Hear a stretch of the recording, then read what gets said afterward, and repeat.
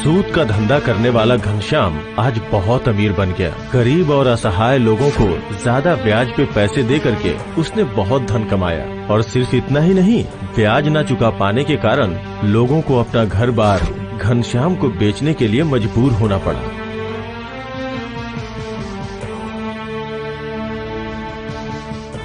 मेरा हिसाब किया क्या? हाँ, आ गया तू हिसाब मांगने। पहले मैं जरा ये कागजात तो देख लूं।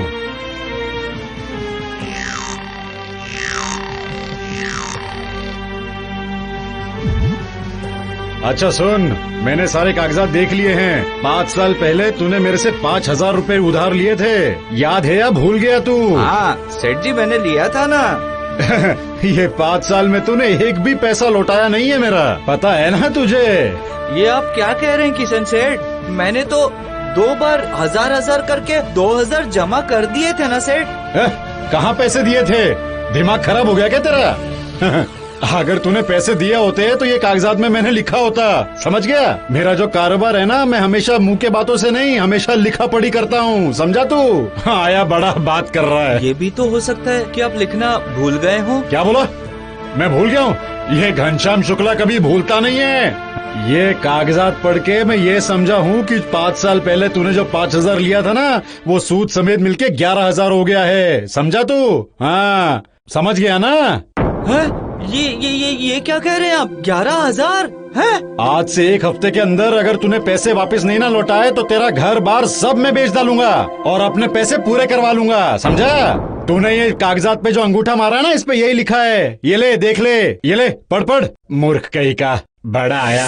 आप तो अच्छी तरह जानते हैं ना कि मुझे पढ़ना लिखना नहीं आता।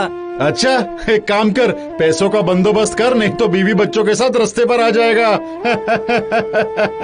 दया कीजिए सेठ जी, दया कीजिए। इस तरह मेरी मुसीबतें और मत बढ़ाइए। एक बार जरा सोच के देखिए ना। मैंने 2000 रुपए दे दिए थे। याद करने की कोशिश कीजिए सेठ जी, याद कीजिए। तो क्या बोलना चाहता है? मैं झूठ बोल रहा हूँ? हाँ, मेरे को झूठा बुलाता है? इतनी हिम्मत तेरी? आखिरी बार तेरे से प्यार से बोल रहा हूँ मैं, अगर पैसा लौटाएगा नहीं ना मेरा, तो तेरे जिंदगी में बहुत दुख दूंगा मैं तुझे, समझ में आया तुझे? फिर मुझे पुलिस के पास जाना पड़ेगा सेठ जी। पुलिस की बात कर रहा है तू? तेरे को पुलिस के पास जाना है या वकील के पास जाना है? मेरा कोई बाल बाका नहीं कर सकता है। मैं लिखित में काम करता हूँ, समझ में आया तुझे?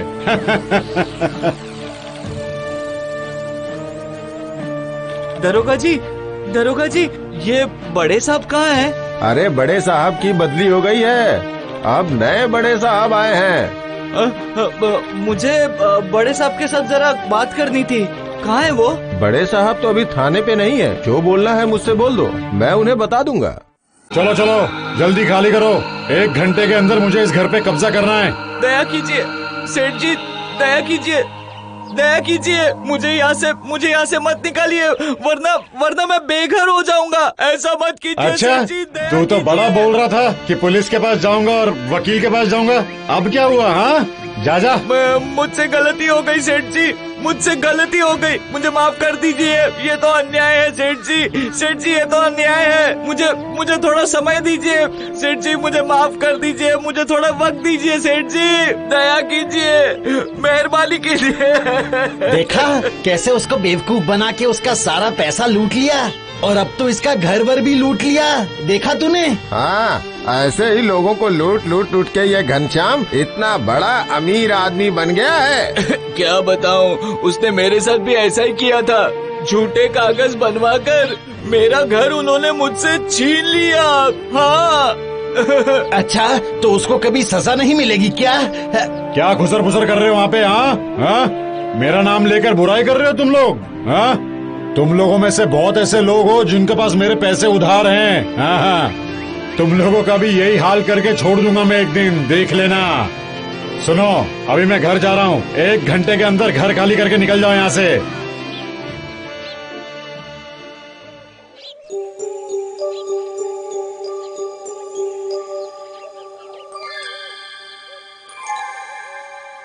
तेल खरीदेंगे महोदय? ये कौन सा तेल है? खाने का तेल है या बदन पे लगाने वाला तेल है ये? नहीं नहीं, खाने वाला भी नहीं और बदन पे लगाने वाला भी नहीं। पानी के भाव में पेट्रोल खरीदेंगे। पानी के भाव में पेट्रोल? 1 लीटर कैसा है? 1 लीटर का 10 रुपया। क्या बोल रहे हो? 10 रुपए लीटर? मार्केट में तो 60 रुपए लीटर बिक रहा है। इसीलिए तो बोला पानी का भाव है। मुझे एक बात बताओ, ये चोरी कर तो नहीं लेकर आए हो ना? इतने सस्ते में कैसे दे रहे हो तुम ये? छी छी छी छी छी छी, कैसी बात कर रहे हैं? चोरी करके लाता तो दिन दहाड़े क्यों लाता? वो बात भी ठीक है। तुम्हारे पास कितने लीटर पेट्रोल है जरा बताओ तो जरा। यही कुछ 5 लीटर। ठीक है ये दे दो। अगर अच्छा हो तो कल 10 लीटर और मंगाऊंगा मैं तुमसे। क्या बोलूं भाई, दिन भर दिन इतना पेट्रोल का दाम बढ़ते जा रहा है कि मैं खुद की गाड़ी भी नहीं चला सकता हूँ। गैरेज में ही खड़ा रहता है पूरा दिन गाड़ी। सस्ता पेट्रोल खरीद के अब खूब आप गाड़ी चलाइए। अरे वाह वाह वाह, क्या दिन है आज का मेरा। 3000 रुपए में किसी का घर जब्त कर लिया और ये पेट्रोल 10 रुपए लीटर से मैंने ले लिया। वाह वाह वाह, आज का दिन तो मेरा सबसे अच्छा दिन गया है। आज तो मेरी निकल पड़ी। पेट्रोल तो बहुत ही अच्छा था। कल पूरा दिन गाड़ी लेकर मैं पूरा शहर घूम कर आ गया। मजा ही आ गया सच में। पर वो आदमी आज पेट्रोल लेकर क्यों नहीं आया वापस? अच्छा, वो दिन के आखिर में तो वापस आएगा ना? महोदय, अब अरे आओ आओ आओ, पेट्रोल लेकर आए हो ना? लाया हूँ। आओ आओ, आ जाओ अंदर आके बैठो। अब मुझे ना तुमसे एक बात जानने की बहुत इच्छा हो रही है। हाँ बोलिए। कल तुमने बोला था कि ये पेट्रोल चोरी का नहीं है, लेकिन इतना सस्ते में पेट्रोल कैसे मिल रहा है तुम्हें? ये तो बताओ मुझे। आप किसी को बताएंगे तो नहीं? हाँ, तुम बेफिक्र रहो, मैं नहीं किसी को बताऊंगा। ऊपर वाले के दया से यहाँ से 40 किलोमीटर दूर मुझे एक तेल का कुआं मिला है। क्या बोल रहे हो? पेट्रोल का कुआं? ये सब झूठी बातों पे मैं विश्वास नहीं करता। हाँ, अगर विश्वास नहीं है तो खुद की आंखों से देख लीजिए। चलिए। कब ले जाओगे मुझे? हाँ बोलो। कल चलिए, पता मैं आपको बता देता हूँ, लेकिन आप अकेले आइएगा और गलती से भी किसी को बताइएगा मत। मैं पागल थोड़ी ना हूँ, ये सारी बात मैं किसी को नहीं बताऊंगा। तुम बेफिक्र रहो, कल चलते हैं।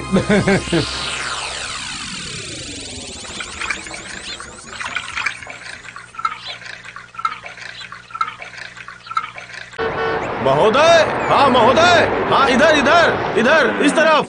ये देखिए, ये रहा पेट्रोल का कुआं। देखिए, कुएं के अंदर से आ रही गंध को सूंघ के देखिए। हाँ, ये तो सच में पेट्रोल की खुशबू आ रही है। क्यों, पेट्रोल की गंध आ रही है ना? हाँ। अब तो आपको मेरी बात पे विश्वास हुआ ना? हाँ, बिल्कुल भरोसा है भाई। लेकिन तुम्हें ये पेट्रोल का कुआं कहाँ से मिला आखिर? बताओ तो जरा। आपको बताया था ना, ऊपर वाले की दया है। अगर अच्छा दाम मिलेगा तो मैं इसे बेच भी सकता हूँ। इसको बेवकूफ बनाकर ये कुआं मैं खरीद लेता हूँ। फिर ये पेट्रोल बेच के कम समय में माला माल। अच्छा, मैं क्या बोल रहा था, क्या तुम मुझे ये बेचोगे? कितना दीजिएगा? 1 लाख। 1 लाख? 1 लाख?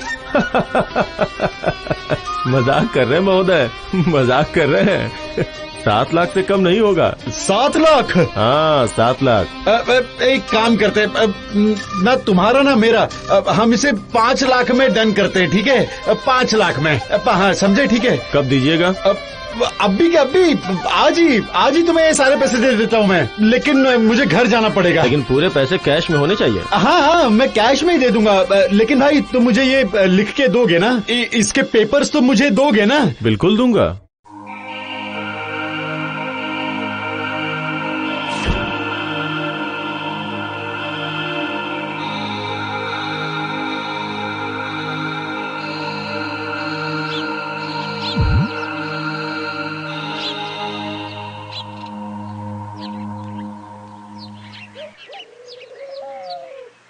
सेठ जी, मेरे घर के कागज वापस कीजिए और ये लीजिए 5000 रुपए जो मैंने उधार लिए थे। ये पकड़िए, 10,000 है मेरे पास। पैसे लीजिए और कागज दीजिए। हाँ, पैसे लीजिए और कागज दीजिए, जल्दी कीजिए।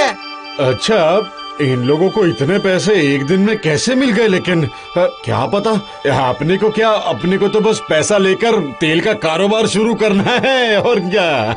काम शुरू हो चुका है, फटाफट ये टैंकर्स को भर दो। एक टैंकर हो गया, अब दूसरा भी भर लो जल्दी। जी, इसमें से पेट्रोल तो निकल नहीं रहा है, सिर्फ आ रहा है तो काला गंदा पानी। हाँ, अरे मेरे को बेवकूफ बना के चला गया। इस गंदे पानी के लिए मुझसे 5 लाख रुपए ले लिए उसने। हाँ? अब मैं पुलिस के पास जाऊंगा, पुलिस के पास जाऊंगा। अब मैं उसको सबक सिखाता हूँ। मेरे से पंगा लेता है वो। हाँ? बड़े साहब कहाँ है बड़े साहब? पुराने बड़े साहब का तबादला हो गया है, नए बड़े साहब की ड्यूटी लगी है यहाँ पे। ये देखिए बड़े साहब, ये देखिए मेरे साथ कितना बड़ा धोखा हुआ है बड़े साहब। ये देखिए मेरे 5 लाख रुपयों का नुकसान हो गया है। ये देखिए ये पेपर्स में लिखा है। देखो कितना बड़ा धोखा हुआ है मेरे साथ। मैं तो लुट गया हूँ बड़े साहब। मेरे 5 लाख रुपए डूब गए। क्या कर रहे हैं आप बड़े साहब? इस पेपर्स को फाड़ क्यों दिया आपने? ये कागज तो फट गया, मैं कोई सबूत नहीं रखना चाहता। ये क्या? तुम नहीं, आप बोलो आप, क्योंकि मैं इस थाने का बड़ा साहब हूँ, प्रवीण घोष। नहीं बड़े साहब आप क्या? जब मैंने थाने पे ज्वाइन किया तो मुझे आपके खिलाफ बहुत सारे कंप्लेंट मिले। फिर मेरे दिमाग में एक आइडिया आया और मैंने आपके साथ ये चीटिंग की। आज तक आपने बहुत लोगों को लूटा है और मुझे पता था कि आप बहुत होशियार हैं, इसलिए मैंने आपको सबक सिखाने का ठान लिया था। तो क्या आपने मेरे साथ ये धोखा किया बड़े साहब? मैं कोई माफ वाफ करने वाला नहीं हूँ। आपको तो पता है ना कि ये कहावत है, जाको राखे साइया मार सके ना कोई। वो जो 5 लाख रुपए मैंने आपसे लिए थे वो सब मैंने गरीबों में बांट दिए हैं। अब मेरे समझ में आया कि उनके पास इतना पैसा कहाँ से आया था।